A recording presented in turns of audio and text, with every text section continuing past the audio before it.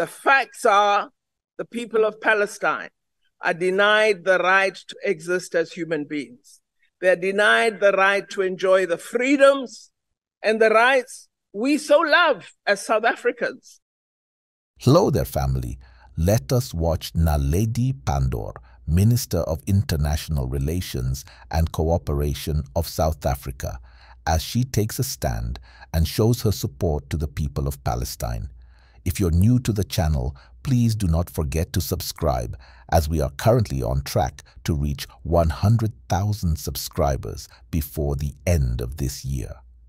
Now, without further delay, let's watch the full speech. Honorable Chairperson, I was taught when I was very young that insults are the last refuge of a scoundrel. And so calling me a terrorist, friend of Hamas, etc., is like water off a duck's back, because it's an absolute untruth and is a mere insult of a scoundrel who has run out of ideas. Let us speak being honest and factual. The facts are the people of Palestine are denied the right to exist as human beings. They're denied the right to enjoy the freedoms and the rights we so love as South Africans. The collective punishment that Israel is exacting on all Palestinian people is an affront that has gone on for too long. The murder of children, of women, and the aged by Israel is an act that should have resulted in the International Criminal Court issuing an immediate arrest warrant for key decision makers, including Mr. Netanyahu, who is responsible for violations of international criminal law.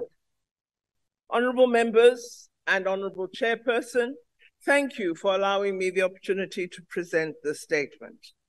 Today, I believe all of us join the world in expressing horror at the war crimes being committed in Palestine through the targeting of civilians, civilian infrastructure, UN premises, and other vulnerable targets.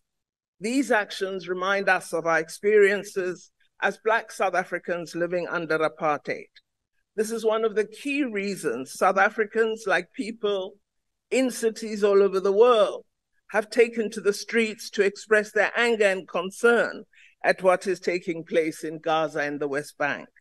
These demonstrations illustrate the frustration felt the world over that people are being attacked and are losing their lives with little or no action to stop these atrocities.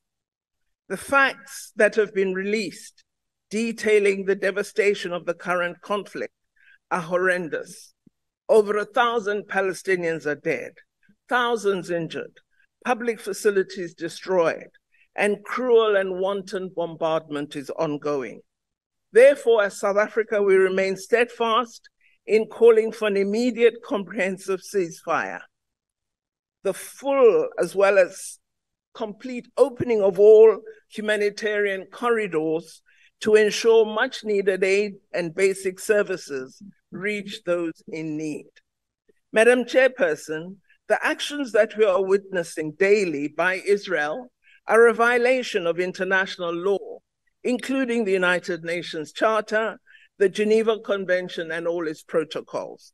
In its attacks on and kidnapping of innocent civilians, Hamas has also violated international law.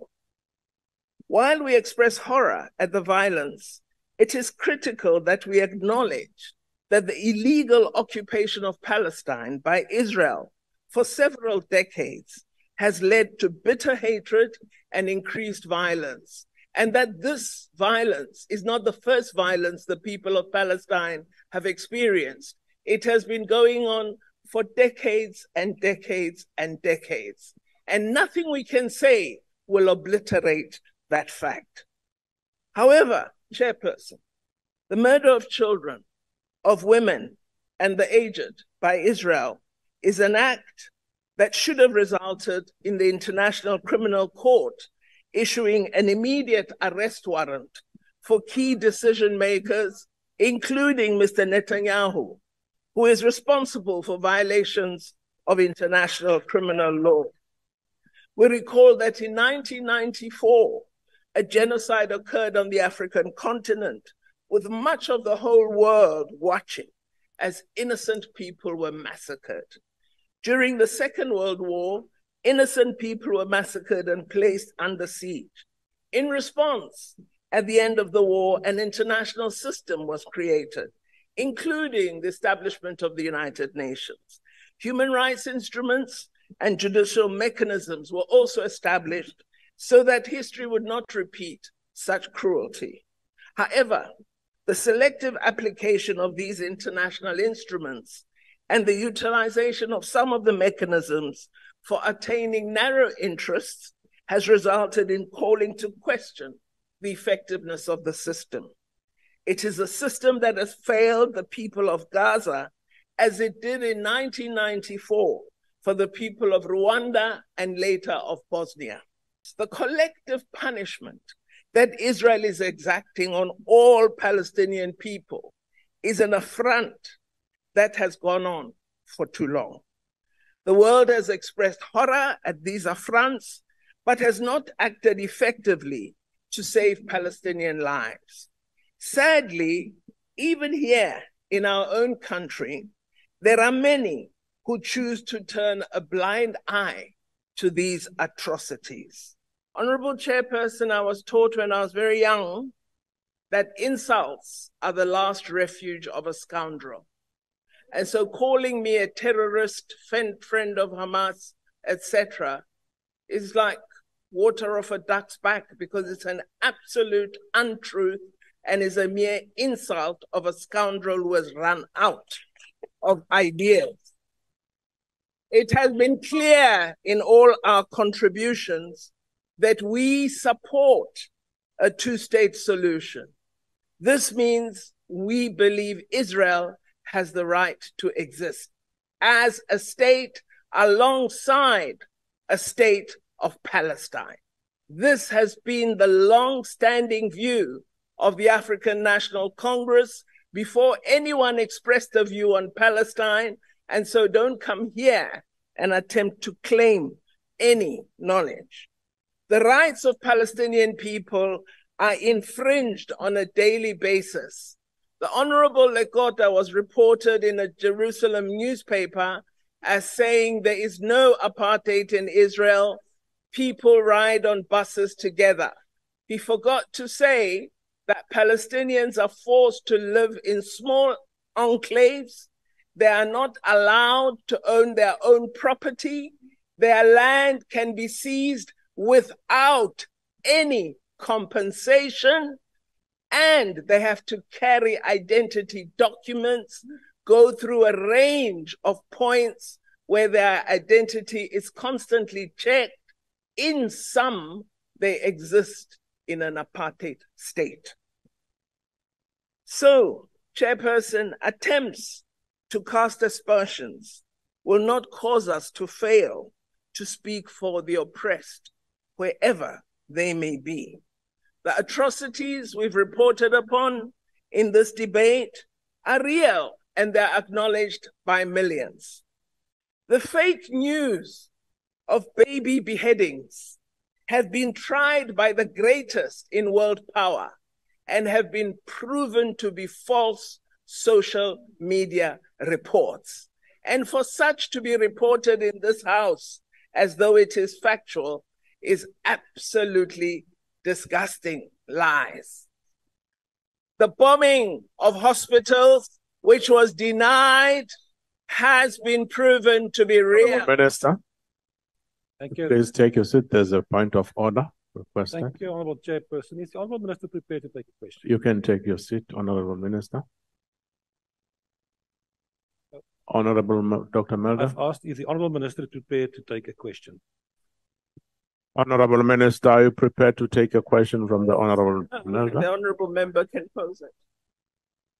Allow. Did I hear you correctly saying that the atrocities that we are speaking about, the beheading of children, that those are fake news, that it's not true? Is that the position of the South African government? I want to ask you now. Yeah. No, it is evidence that has been provided by a range of non-governmental organizations, both in Israel and Palestine, because we don't only speak to Palestinians, we speak to peace-loving Israelis as well. And we know that there's a lot of fake news that attempts to cast Palestinians in a bad light. And it has been admitted, even from the White House spokesperson, that that statement that was made at the highest level was actually proven not to be factual. So, Honorable Member, I've responded to your question. And it's important, as I said at the start of my contribution, that when we speak on these matters, let us speak being honest and factual. The facts are the people of Palestine are denied the right to exist as human beings. They're denied the right to enjoy the freedoms and the rights we so love as South Africans, the rights and freedoms we fought so hard for, the rights and freedoms we united on as a diverse South African people. Today, some of us in this house believe these rights belong to some and not to others. That is not the South African way. We believe all human beings enjoy the right to exist in freedom, enjoying justice and humanity. And that is the message that has to come out of this house. This house cannot stand up for abuse, cannot stand up for the infringement of other human beings, no matter who those human beings are. We've never sought retribution. I have the story of my grandfather died of a broken heart. He was a tailor, and he had worked very hard, his fingers down to the skin, to make enough money to buy a house in Durban. And they got that house, my grandfather and my grandmother.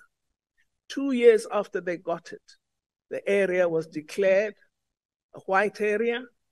They lost that house without compensation, and he essentially died of a broken heart.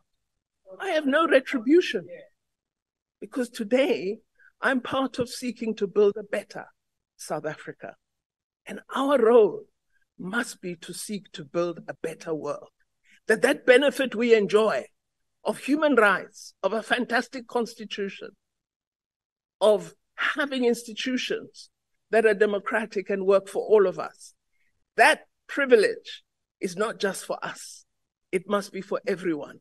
And in any debate we have, if we are true to ourselves, if we are true to our history, if we are true to what we've achieved, we will stand up and say, what is being done to the people of Palestine is wrong, is intolerable, and we will not pretend to accept it. I thank you, Chairperson.